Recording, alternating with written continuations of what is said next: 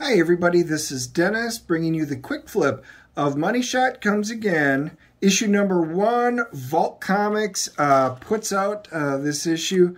Tim Seeley wrote it. Gisele Lagace, hopefully I pronounced it right, is the artist. And we get our quick flip where we get about 60 seconds for you guys to look at the artwork, get a hint at the story. And if it's something you guys think looks pretty interesting, you can run down to your local comic shop and, pick it up. Of course, this is the Infinity Gauntlet kind of cover. I enjoyed that particular variant. Make sure you guys smash the like and subscribe button.